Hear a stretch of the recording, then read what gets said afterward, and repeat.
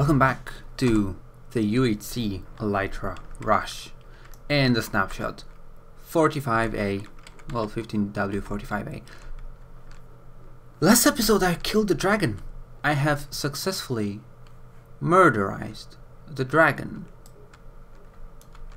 And now I don't understand this. I haven't played with those at all. Okay. So, the problem is, I have messed up. I did not set my spawn in the bed, so I had to go into this area immediately.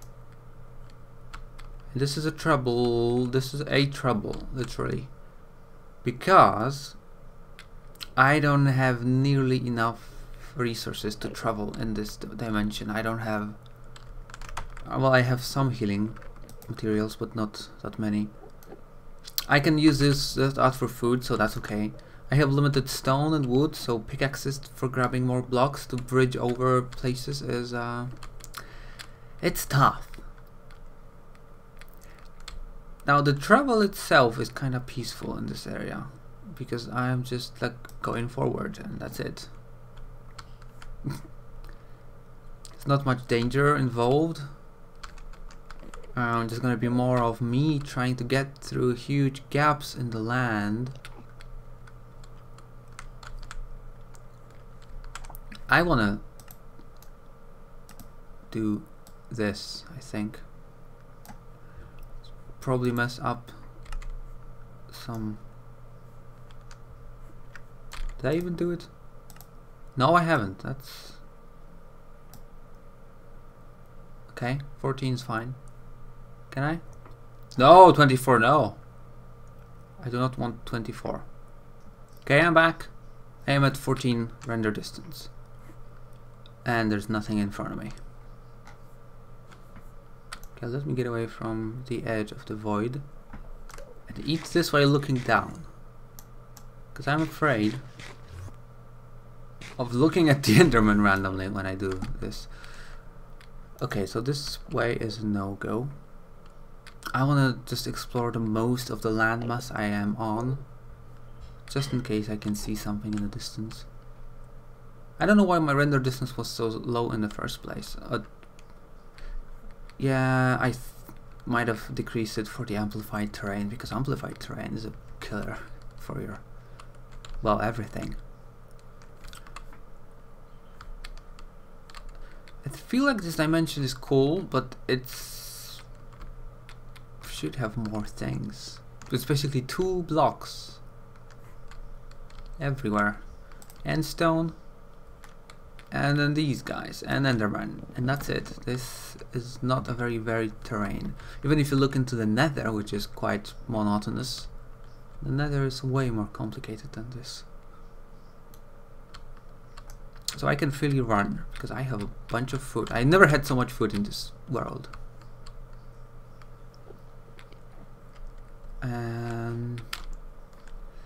Yeah, okay, I suppose I have enough time with this slow development that I'm gonna be doing right now. I hope I find this, at least the city in this episode, so that I can try to fight it in the next one. Because if it's gonna be roaming like this for multiple episodes, probably gonna edit that out, because you know this is not very dangerous. It's like I don't expect myself to take any damage unless I have to travel across a space like between the two. Hello, phone. Can you please do not do this to me? Bye, phone. Just throwing it away. Everything's fine. Okay. Can I eat it one more? Thank you. I hope I'm still facing the same direction. So if I'm not, that's gonna be trouble. I feel like I am. No, it shouldn't rotate me, right? It's just the chords relative to my current situation.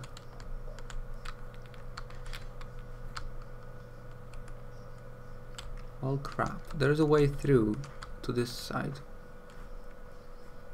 I feel like it's gonna be a dead end. And over there,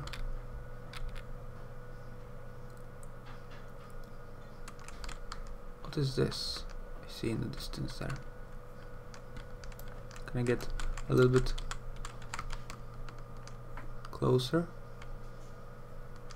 Render this in? No, that's nothing, that's just an island. Okay, let's go this way then. And hope for the best. So, I've been thinking, if I manage to get the Elytra, which at this point seems pretty possible, because the dragon, like the big fish is behind me, the dragon, and I've managed to succeed. It was, I don't know, I feel so proud of myself for doing the dragon so well. I wasn't well. But the point is, that was I've tried it off camera a couple of times, failed every time. Then I managed to go and do it with people watching, like on camera, which is more difficult because you're stressed as well when you're doing this, you know, on camera, and you know that people will be watching this. So I'm really surprised I did it. It's like crazy surprise, crazy surprised. I was sure that this is going to be the end of the series. Like, it was all fun and games, and now well, I'm dead because this was too hard. Playing while killing the dragon with hi, hello, with no natural regeneration in the snapshot. I just took a screenshot, thank you. But I did it. Now getting the Elytra is a thing. And after that, now I wonder. Problem is, I'm gonna go out at spawn, so I'm gonna have to travel to the base. I think I'm gonna travel through the nether, now that I know that there's like portals linked to the first portal I've made, which was actually right by spawn, so that's gonna be nice. I'm gonna revisit that area. And hi, don't you walk into my line of sight, thank you. Yeah, I feel like I should cross this area. This is a nice, peaceful. Yeah, I'm gonna grab some blocks. Can I do slabs with those? I'm not sure if I can. If I could, it could be pretty sweet. I know you can do bricks, but I don't think you can make slabs actually. Okay.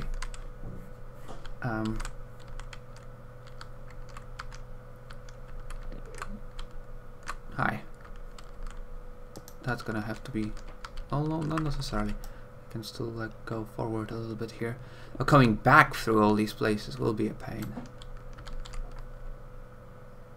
Okay. This is quite stressful actually. Bridging over void like this. Nothing is happening here. See, that wasn't that scary. And I'm on the other side now. Okay, that was a success. Now, I'm gonna have to travel through the nether back to my place. I'm gonna grab some resources. And I think I'm gonna go back into the nether. I'm gonna travel for a bit, X Inferis style. If you don't know what X Inferis is, then you should probably look it up. But X Inferis is a game mode I invented when basically the game takes place in the nether, and the goal is to try to escape from the nether. I wish I could like leave something. Yeah, I can leave a piece of cobblestone. Oh!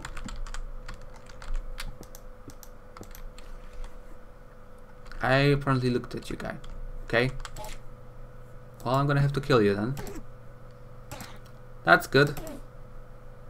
More ender pearls are welcome. No, you didn't drop any. You stingy bastard. Okay. Now I'm really excited for the loot from the towns though, because the gear that is in there technically should be end game, and like people say that it's useless because when you get there in the game, you probably have better gear than what you have in the chest, but I don't.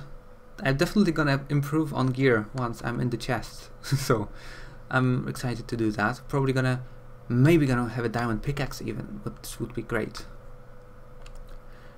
Now, the point of X and Ferris initially was to travel in the nether.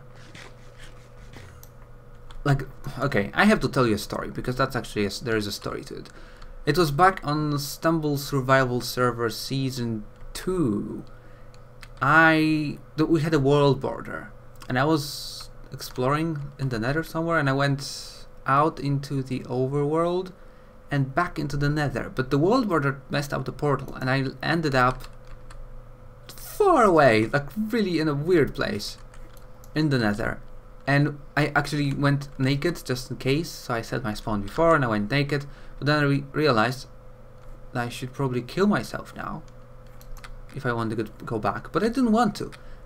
I decided to travel between the nether fortresses. Like I had like 32 cobble and 8 logs of wood, and I decided to use those to travel through the nether, between the nether fortresses, to get enough obsidian from the chests and the flint and steel from the chest. Well, that's actually pretty common, and use that to get out of the nether like this. So I traveled in the nether and I died. Well, but I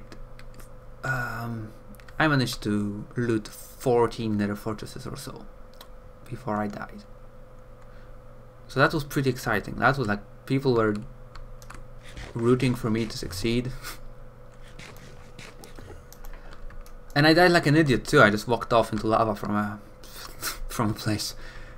But it was really cool, so we decided to make a game mode out of it, and Tom, my friend Tom, has written a plugin for different, well, basically I had some resources.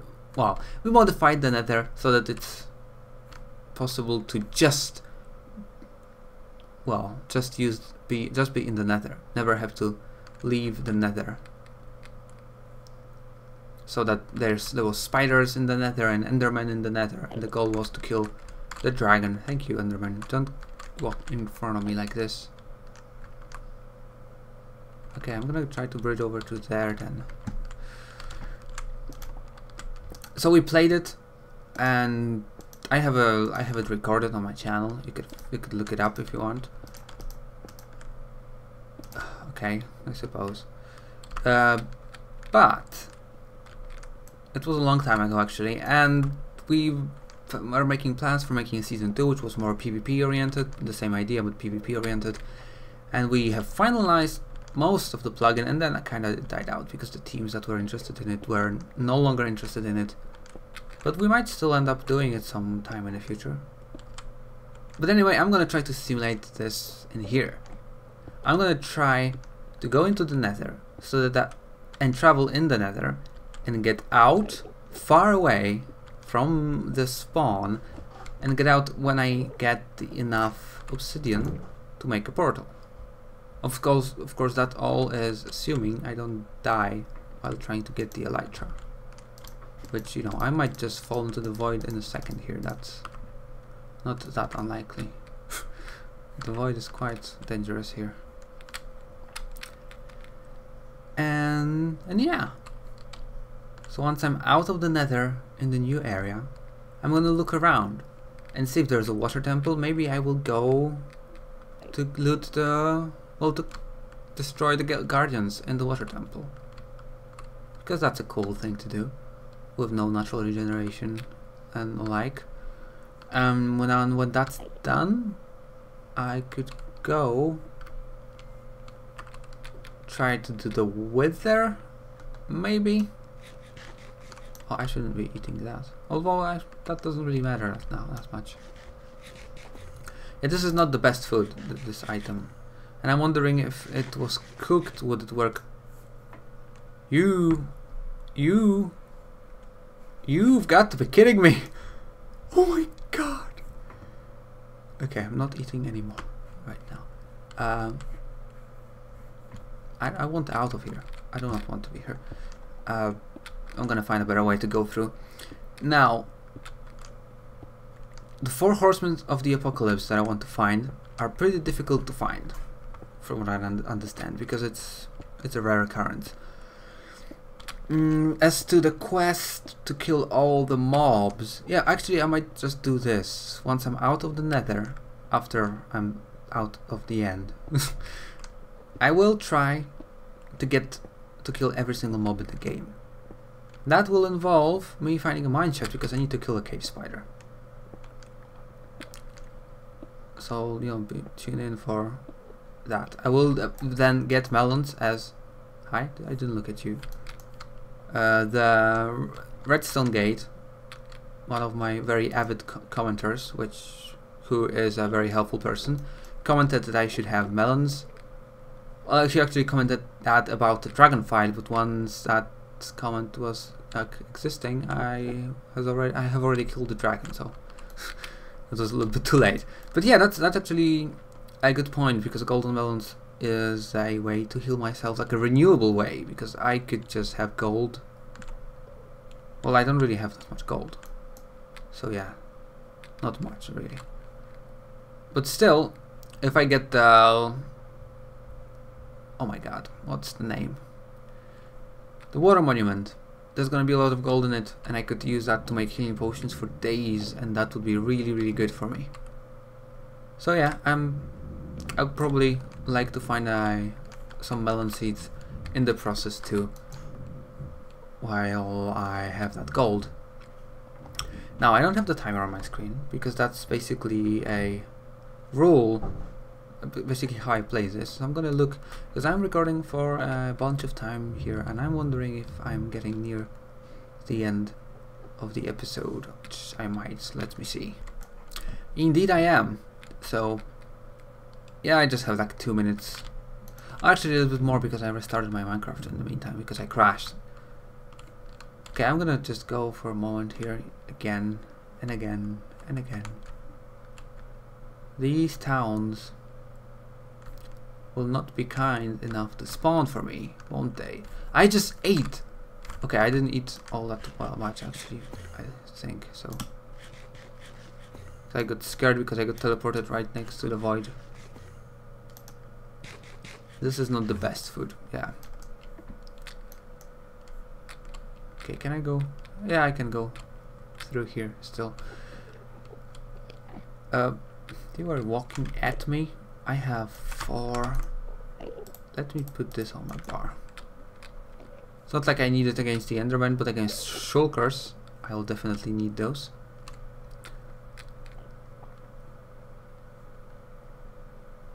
I feel like I'm walking in circles a little bit here. Probably am. Am I not? Okay. What is this in the distance there?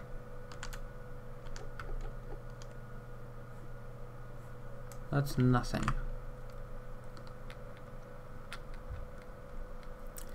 Okay, you know what? Let's make a deal. This is the episode where I roam and search for the thing. And the next episode will be at the thing. So basically I will just go around and look for the fortress, for the end town. I will be recording at all times, just in case an rogue Enderman attacks me, or I fall into the void and die, so that I have that on screen. But I will not be like actively commenting, because I'm just gonna edit out everything that is not very exciting, and I'm gonna just post a compilation of whatever happened to me in the meantime, before an actual footage from the town. So yeah, I'm gonna see you in the next episode in the end town, because this is not dangerous at all, so there's no point in me just keeping you looking at... Oh god, yeah, this is actually scary, but there's no point in me keeping you watching this dull terrain. Yeah, so let me take off my hat. I want to be a nice person. Bye bye guys. Fallout.